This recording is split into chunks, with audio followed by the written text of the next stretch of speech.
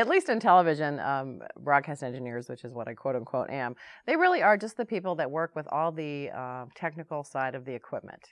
You don't have to have an engineering degree. I don't actually have an engineering degree.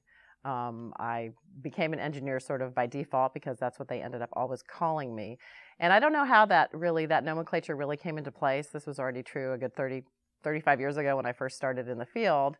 And they would just call, it was mostly old military guys who had learned AV stuff in the Navy or in the military that I was working with.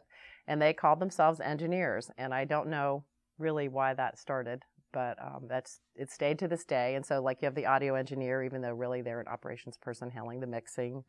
They use the term engineer, I think, loosely in the television industry. And so because you don't have to have an engineering degree per se.